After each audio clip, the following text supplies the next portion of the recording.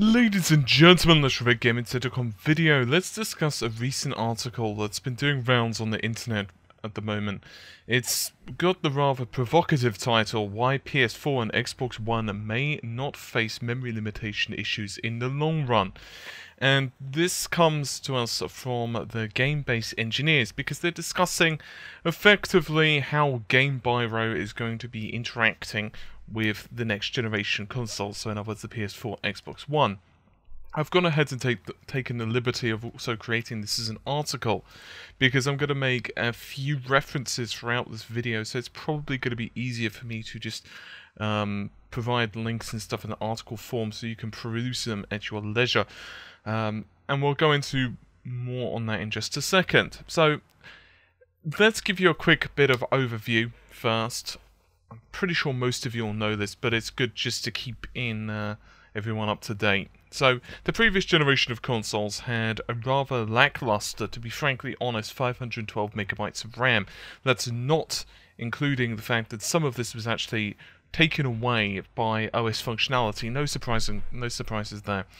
To be honest, even at the time of the console's launch, that would be the Xbox 360 and PS3, I followed them fairly religiously, as you'd expect.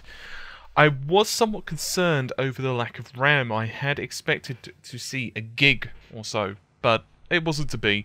And both machines split up their RAM rather differently. Anywho, Sony managed to claw back quite a bit of extra RAM in the end. They managed to shrink their OS footprint, which did help. But the problem was, if you were to be totally and utterly honest, you could probably have seen the problem a mile away. That was a lot of problems there.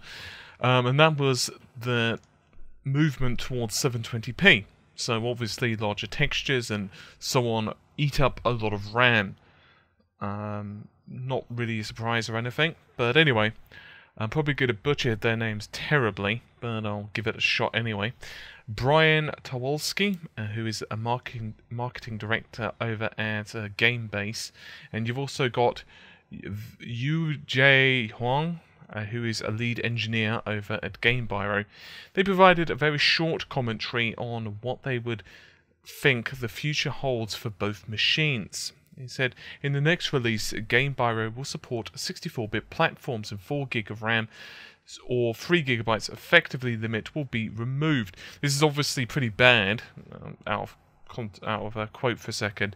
Basically, the current build of GameByro is 32-bit exe, which is sucky if you're trying to access more than 4 gigs of RAM, because obviously it simply can't do it, which is pretty much useless in modern gaming. But anyway, actually this requirement from the latest console and DCC tools, which stands for Digital Content Creation. On top of it, recent graphics APIs and platform support of GPU virtual memory. Combining both of them will largely reduce the limited memory issue. So, he even went on and said, one of the key trends in the API rendering is command buffering based rendering, which enables multi-core CPU utilization for sending command buffers into the GPU. GameByro is making progress in increasing this functionality. So I'm going to do a little bit of translating. I've provided a more in-depth explanation in the article, but I'm trying to keep this brief. After all, you can't really skip so easily in a video as you can just skim read. A command buffer is quite simply the place where commands are going to be sent to the GPU. So pretty simple. And obviously multi-core now, it's pretty obvious. I mean, look, most APIs in this day and age, if you want to be competitive, particularly in consoles where it's even more important. I mean, PC owners bitch, but we've got CPU cores which are considerably more powerful in terms of weight. So in other words, not only IPC, instructions per clock, but our core clocks are a lot higher than consoles, and it's still very important for us to be multi-threaded anyway, let alone a games console, which have 8 CPU cores, 6 are available for games, just for clarification's sake. And they also added, rather than forcing developers to use specific lighting / shaded schemes like physically based light rendering, we are working to offer a more flexible material-based system that allow artists to express their imagination intuitively. To that end, our artist tools, including DCC tool plugins, will deeply integrate with Max/Maya in order to aid artists in producing a more detailed in-game graphics. That's not really a surprise, to be honest. Most game engines or third-party tools nowadays, they pretty much all will integrate with 3D Studio Max or Maya. Some of them also do it with Blender because they're pretty much industry standards. Depending on your budget and so on, obviously some people just can't afford the licensing of Max and Maya, but it's becoming cheaper. There are ways around getting quite cheap versions, particularly if you're using it as students and so on, which a lot of indie developers are. Anyway, I'm kind of going off the beaten topic here. So many of you immediately, when I mentioned about the whole virtual memory system, you're probably screaming about tiled resources, or possibly even volume tiled resources, if you're familiar with the changes for DirectX 11.3 and 12, presumably. If you need more information on that, I've linked it in the article. I've done a full analysis. And also, you can't forget that Sony also have their own version of tiled resources, which is known as partially resident textures. There's a link to a PDF from Sony. Somehow or another, I managed to miss it until just recently, this bloody PDF, and I should cover it because there's actually some stuff in here that I've just glazed over. It's actually from 2013, which gives you an idea how old this is. But anyway, so there's a few things for us to remember right now. There is still going to be physical RAM limitations for both machines. There's 5 GB available for developers. That's not including the 3 GB for the OS reserves. That's why you've got the 8 GB total.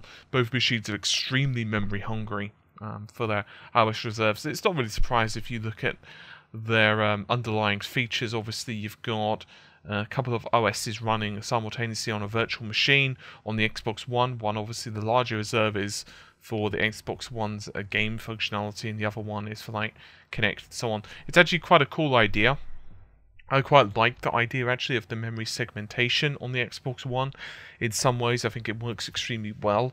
And Sony, well, from what I can gather and from what other people can gather, the basic idea is that there's a large portion of RAM on the PS4 that's simply doing very little.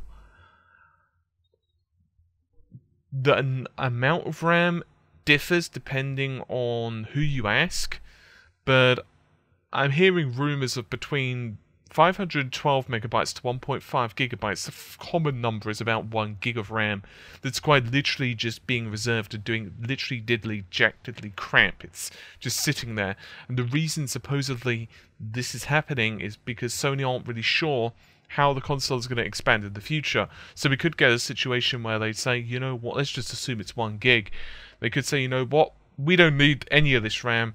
We're fine with how we are, we're just going to go ahead and give it all to developers. Or we could have a situation where they're like, oh shit, we need this for this reason for the OS. Or we could get a situation where the developers get, say, 512 megabytes, and we're talking game developers here, just to clarify, and the OS claims back another 512. But once again, that figure does change a little bit depending on who you ask, but the typical figure that I'm hearing is 1 gig. But anyway, so obviously you're still going to have RAM limitation limits depending on exactly how a lot of this is going to work. Partially resident textures is not going to be a savior at this point in time. You've also got to account for other concerns, primarily GPU and CPU compute. I'm very curious to see how the next generation consoles, that's PS4 and X1 of course, I'm not talking about, you know, the Xbox 2 or whatever the balls next Xbox is going to be called. I want to see just how well this is going to work with partially resident textures for a couple of reasons. One, the hard drives aren't particularly super duper fast, so there's going to be that, particularly if there's a lot of loading in between. And secondly, how is it going to impact when the consoles are already doing so many other different things at once in terms of the GPU? So it's going to be quite a curious situation. I'm not necessarily crapping on the technology.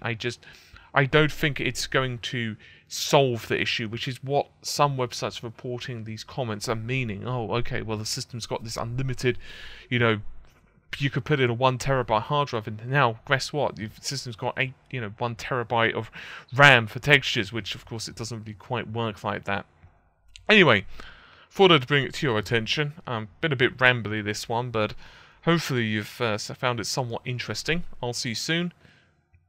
Take care, my friends, and bye for now.